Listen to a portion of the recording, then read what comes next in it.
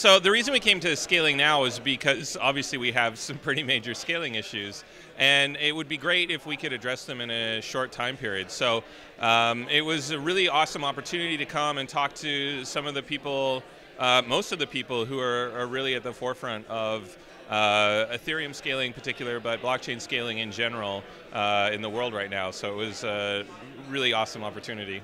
One of the things we learned most about was, that I learned most about was Plasma. So, you know, I try and keep up with various scaling options, and certainly we knew about state channels and side chains. But Plasma is relatively new, and I didn't have a really good feel for it. So coming to Scaling Now and listening to the other people talk about Plasma actually got me really excited about what it could do for an app like Cryptokitties.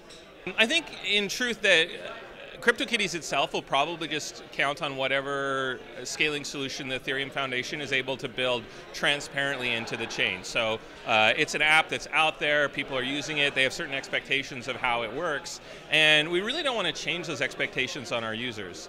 On the other hand, the team really doesn't want to stop with Cryptokitties.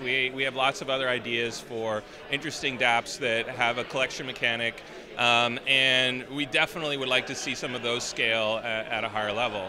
I think if we were to release something in the next 6 to 8 months, we'd almost certainly build some sort of custom Plasma-like solution.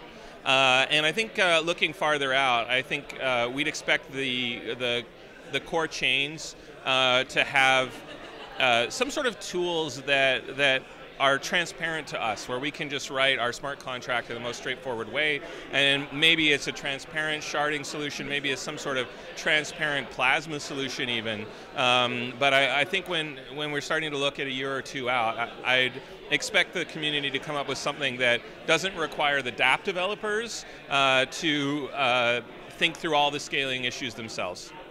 It was a really unique event. It was very lightly structured, and it was intended that the attendees themselves would, you know, find and talk to the people that they were most interested in talking to.